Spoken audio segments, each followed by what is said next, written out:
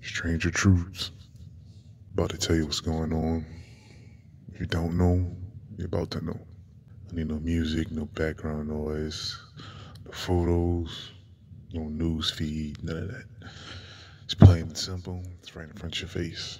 Everything's been going on has been direct violation of our civil rights. Government cannot tell you when or how to live your daily life, but it's being done. So-called vaccines coming for a so-called virus. The numbers are flaky. I mean, there's tons of information out there. You just gotta look it up. I ain't about to preach to nobody about what's going on with this virus shindig, but they're using it. Regardless, money markets all over the place, up, down, up. People losing it, police brutality, hate groups, paid hate groups, destroying your country right in front of your face, changing the laws without proper channels being established, no sit downs, no bills being passed, no council members, violence, vandalism, all while everyone's watching. America used to be the great experiment. Everyone all over the world watching how this nation of great imagination and freedom, so-called, stays on top.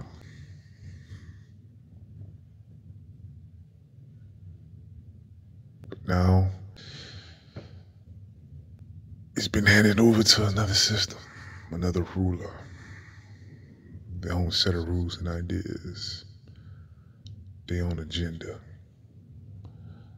They have control of the media, the CDC, health, control of the money, the markets, and they took it right from you.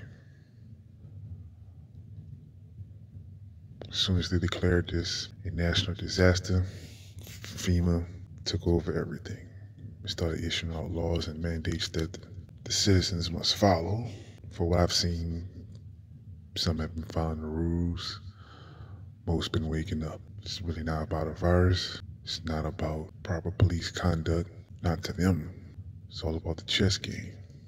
While we making our moves, tearing down statues, protesting, get your bullhorns and your mark-a-lot signs and your red paint and your mask. They're making moves with other countries, having talks. Merkel even stating we have to be prepared for the United States to not be a superpower anymore. And we will have to conduct our trade and business likewise. But when do people wake up? It's gonna be too late. What you gonna do? The food's already no good. Wendy's already stopped selling meat because of meat shortage. Wait till the produce go up. Common things like toilet paper, tissues, hand sanitizer, totally went out of stock just for one scare, small scare. Gun sales skyrocketed. No one's coming to invade the country. They're just letting y'all tear it down for yourself. Now, the real question, are we gonna wake up, chase the enemy out, reset up our established law, make some changes so we all feel that they benefit and can live under these laws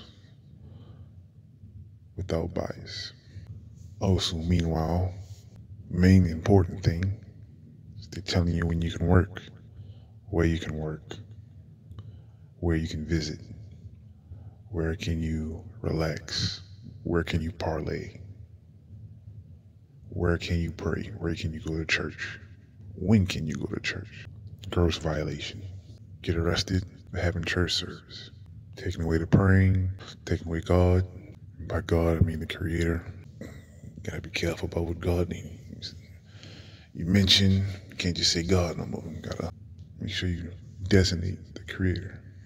Whether you know it or not, some people out there worshiping different gods and don't even know it. But that's not the point. And then they be like, wear your mask. Gotta wear your mask. Plexiglass shielding on every register, every counter. Distance, separation. Vaccines coming. Mandatory. Not just in the States, around the world. It's coming. So either this is going to be total chaos, bedlam anarchy, or we going to wake up. I don't know. It's looking very complacent right now. People you thought were awake, paying attention, aren't really that awake, and they're really not paying attention. And smooth guys sliding on in, taking everything right from under them, like a thief in the night. You're gonna wake up one morning, you're gonna find yourself in a strange place, a strange country, strange world. And you're like, when did this happen? It happened a long time ago, buddy. Can't even post stuff. People getting taken down. Truth. People who do have a channel, it's getting views or getting exposed. They're trying. But daily, every month, they're taking them down. Despite the executive order that was passed, where they can't do that. No, they can put you in a corner somewhere to where no one can find your videos and they won't see it suggested. Still doing it. So I hope this video makes it to you. Sit down and think what's going on. Do your research. Look it up. There's imposters everywhere. They're faking. They say you're brethren, that they're not. They got the smile with the knife behind their back and a syringe. People just dying into it. Diving right into it. But straight facts, stranger truths. This is definitely stranger than truth. Out.